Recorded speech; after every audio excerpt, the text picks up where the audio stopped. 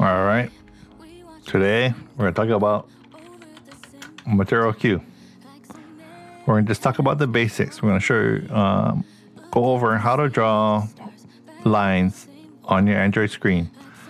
Just go into the basics of it. And so we'll call it Material Q 101.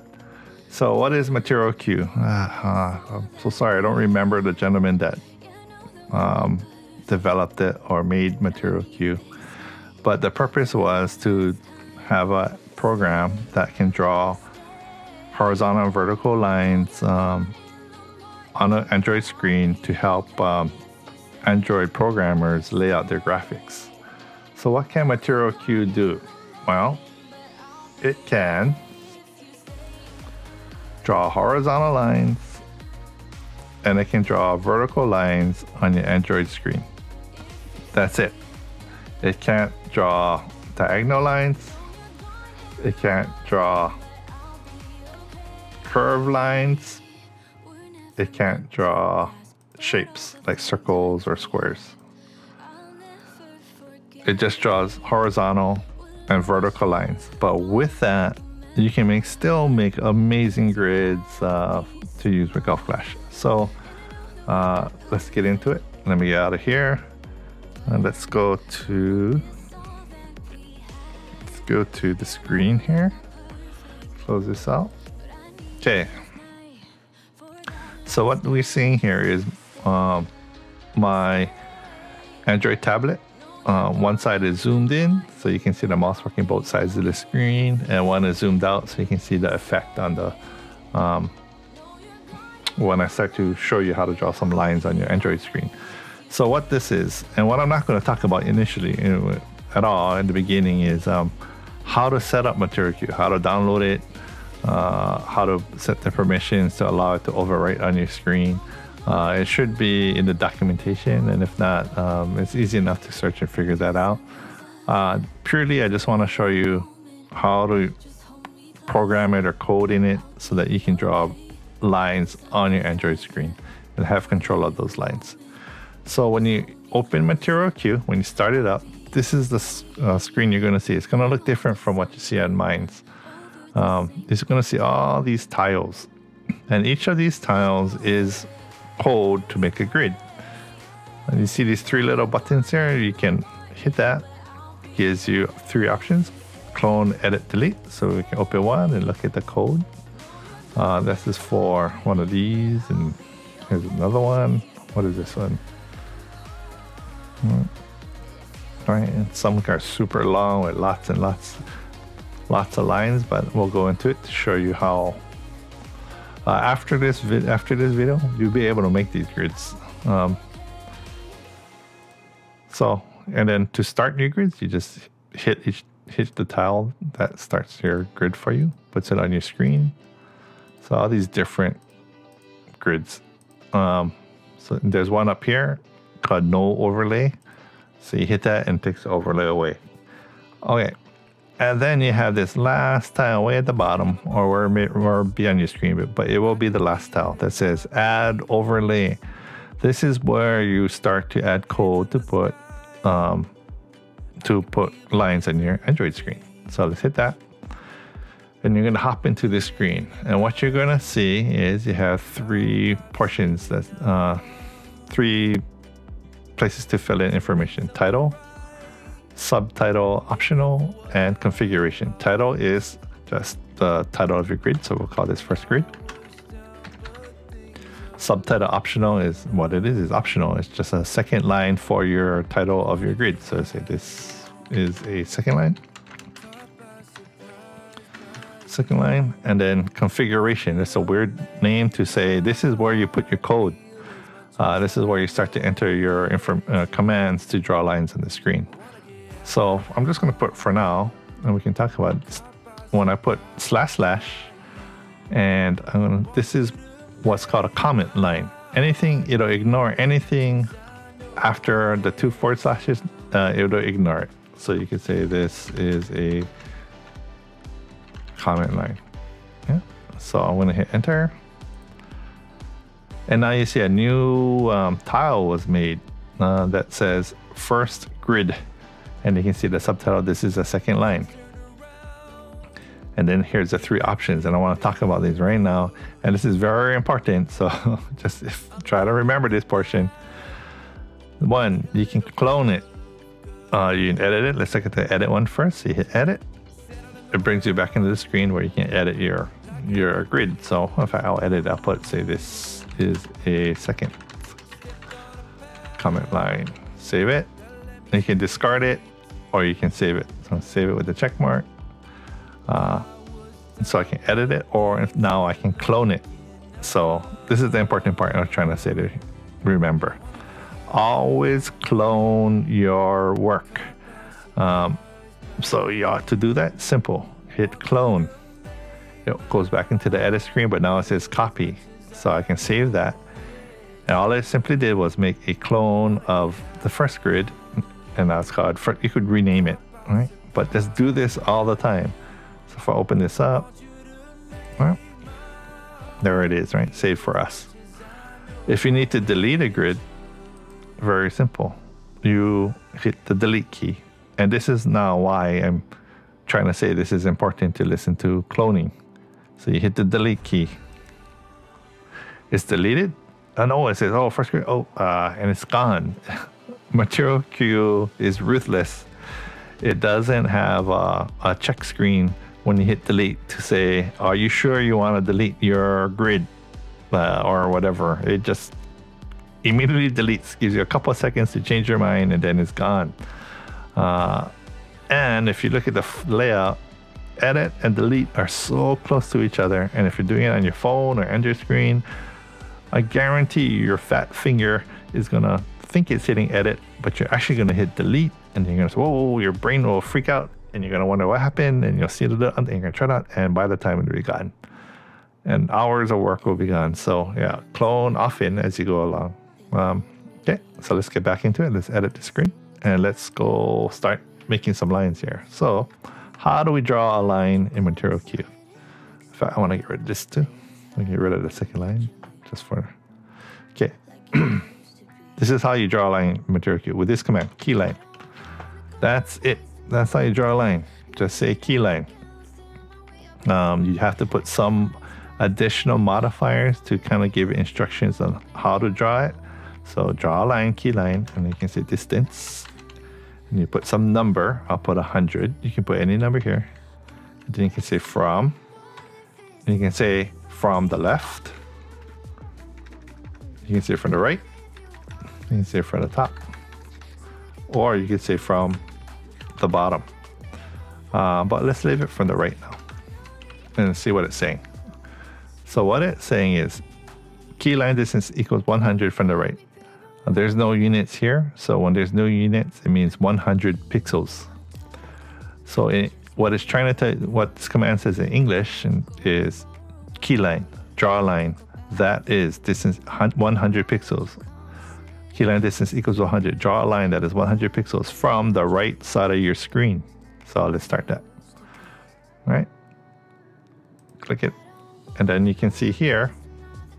It drew a line 100 pixels from the right of your screen. It goes all the way to the top, and it goes all the way to the bottom. If I want to move it a little bit, I can say distance equals 300 from the right. Put whatever you want in there. So now it's moved 300 pixels away from the right side of your screen. If I change this to left, enter, activate it. It now drew a line from the top all the way, from the bottom all the way to the top, 300 pixels from the left edge of your screen. Okay. What if I said bottom in this case? Bottom, enter. It now drew a line. Let's go back, since we kind of changed this a little bit. Let's see what it says again. Draw a line, key line, that is 300 pixels, distance equal 300, from the bottom of your screen. Okay, all right. So we can change this now to say, what about top? So top. enter. It's hard to see because it's kind of there. You can't really see it. So we'll go into the edit screen to see it better. There is 300 lines, 300 pixels from the top of your screen. Okay, let's change this back to right. All right. Activate that and go back into the edit screen. Okay. How do you make a line that's vertical and one was vertical, one was horizontal? So you just have to kind of think about what happened. To draw a vertical line in Material Queue, you say key line some distance from the left or some distance from the right. That simply means draw a vertical line from the left or the right side of your screen, a vertical line. And if you want a horizontal line, then you would say from the top, horizontal line, or the bottom, right? So 300 pixels from the top, a horizontal line, or 300 pixels from the bottom, horizontal line. That's it. That's how you say draw vertical or draw horizontal. Vertical is from right, left, and horizontal is from top, bottom. Okay, so to simply add another line, you just type right under it, distance equals, and we'll put 300 from equals right, right? So this is going to draw a horizontal line 300 from the bottom, and this is going to draw a horizontal line 300 pixels from the right. Okay, and there it is. Right, we see a horizontal line here and a horizontal line here. But this line goes from edge to edge. What if you don't want your lines to go from edge to edge? In fact, what really is happening is I believe it's drawing an infinitely long line. It's off the screen. It goes on forever and ever and ever.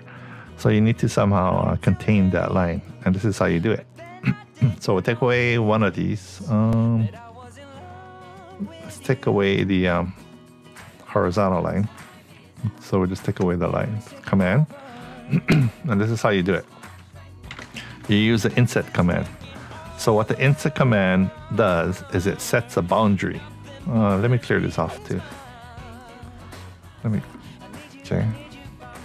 So what the inset command is, it sets a boundary. So you say inset, and then inset has its own what they call modifiers, and that is this inset. You can say inset left equals, and I'll put some number. I'm gonna put x's just for examples. Inset right, inset top, inset from the bottom, or you can even say height. And you can even say width. Okay, so now you can include in inset one, some, or all of these modifiers if you want. But I'm gonna let's go bottom. All right, I'm gonna say bottom. It goes 300. So what this line says, inset bottom equals 300, is saying set a boundary 300 pixels from the bottom that nothing can happen. It's setting up a boundary for the screen. And what's important is for things to get affected by that boundary, they have to be indented. If they call it nested, is a proper term. Nested within this inset command. And the way it's nested is you indent it. So any lines that are drawn here, indented underneath the inset command, cannot draw in this boundary. So let me start that. And there you can see, right? So now we have a vertical line, 300 from the right edge, that cannot draw 300 from the bottom edge. So that's how you contain a line. So let's try to change this line to a horizontal line. So let's say 300 from the bottom, and now we'll make a inset on the left. Let's go 200 and right equals 200. So now what we're going to say is draw a horizontal line 300 from the bottom, but do not draw it 200 from the left, 200 pixels from the left edge, and 200 pixels from the right edge. Right, and there you go. You have your horizontal line inset off the edges of the screen. And that is it. That's how you can draw precise horizontal lines or precise vertical lines wherever you want on your screen. But I'm going to show you a couple of things you can do and explain a little bit more. So there are units in Material Queue. So I'm going to take away the inset command. And let's draw this from, let's draw a vertical line from the right. So again, not bounded, infinite line. So when I said there's no units here, this is actually pixels. So you can say pix for pixels, but if you don't use anything, it defaults to pixels. Or you can say dips, but dips is DP. So what is a dip? A dip is like a normalized pixel. It tries to make, I'm not sure honestly what it really does, but it's to help normalize, that's the word, for programming your Android screen. Tries to make the variety of screens a little not so varied. So keyline is 300 dp from the right, and then I want to also put keyline distance, so we can just look at the difference between a pixel and a dip. This is equals 300 from right. And just so we can tell the difference, you can also put this modifier in your keyline command. Color equals black. Color equals red. So I'm going to draw a black vertical line, 300 dips from the right, and a red vertical line, 300 pixels from the right. So let's compare the two. What happened? Oh, I didn't have a... And so it tells me handily that I made a mistake. Yeah, equal. Okay, start that. Okay. So from this, we can see the black line, 300 dips from the right of the screen, and this red line, 300 pixels from the right. A dip is bigger than a pixel. But not only that, in Material Queue, you can put decimal. So you could put 300.3 pixels from the right edge. Activate it. Takes it. You can even put negative numbers too. So that's another thing. You can put negative numbers. And so activate it. And where did my red line go? It's there. It's just that it's off the screen. It's drawing on the opposite side, away from the edge of the screen, not on your screen, because you put that negative number. But that will come in handy later in another video. So now that we know that, oh, also one last thing, since we're talking about that, let's bring this line back. Just one last modifier, so you know that you can do it, is there's a thickness modifier to the keyline command. So now you can say thickness equals, and now we know different units, but so we can say 1 pixel or 1 dip. So we say thickness equals 1. All right, and so you saw I got a little skinnier. Or we could say a dip, and we know a dip is bigger, so it's going to get fatter. All right. So what we see here is that if you stick with pixels, that's going to be the finest you can get, right? You have the most control with pixels, or you can make it a fatty 10 dips, and you get a really deep, dark line, right? Okay. So we'll take this off. We'll just take the default.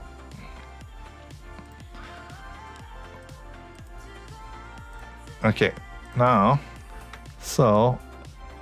we know that the inset command will constrain your line. So let's make a horizontal line again. So horizontal, then I will need to say, let's go 300 pixels from the bottom. Okay, and I want to inset it. I want to constrain it.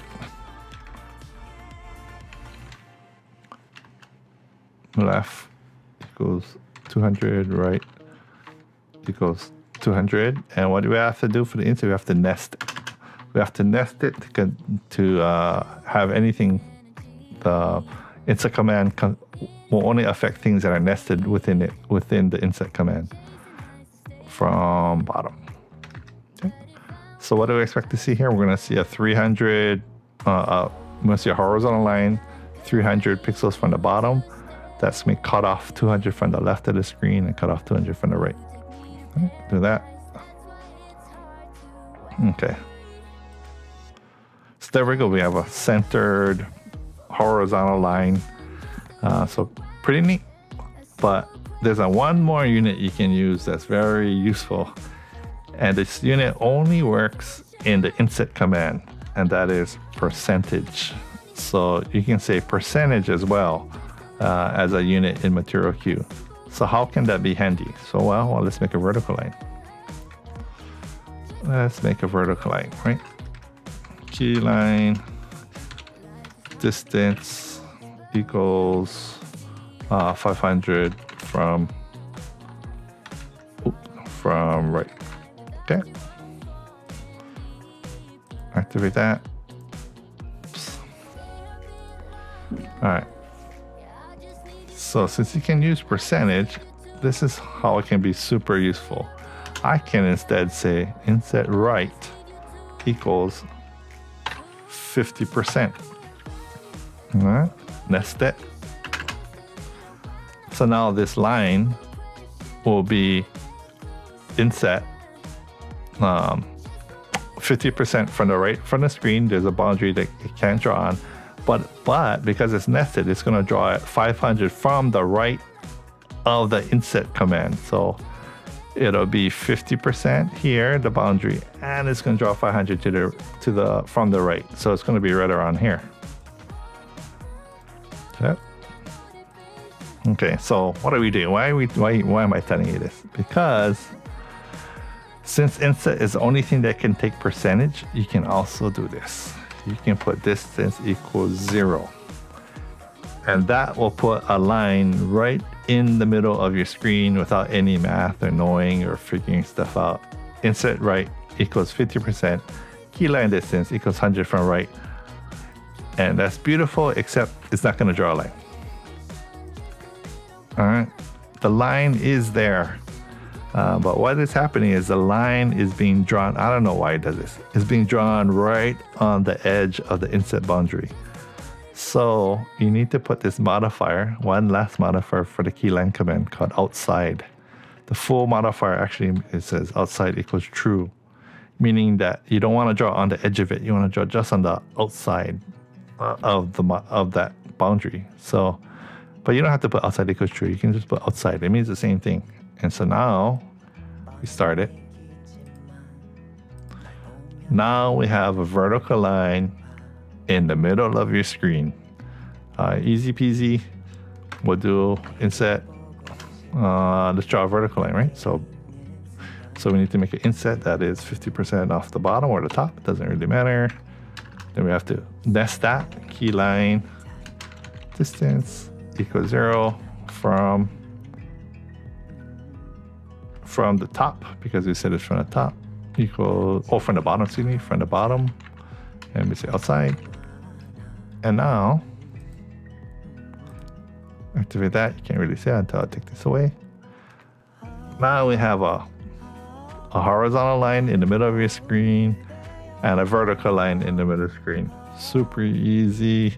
If you want to move it down, you can just take this away. Wait, sorry. Change this number. So that would be 10%. You're setting the boundary there. So you can control it that way as well. And then now, I like it from the bottom, but I don't want to go in from edge to edge. So in the inset, I'm going to say inset equals, now we'll make it pixels. So I'll say A100, left equals 100, right equals 100. So now I'm going to have a constrained line, horizontal line. Right. So now I think with what I just showed you, you can draw all kinds of grids. This is all you would need to draw tons and tons of grids. And then the main thing also is, don't forget, you can put comments. So you can put a comment like, we'll call this inset right. So this is the vertical line, just to help you along with your code when you want to change it. And this will say horizontal line. Okay. Let's paste it, and that'll be your code there.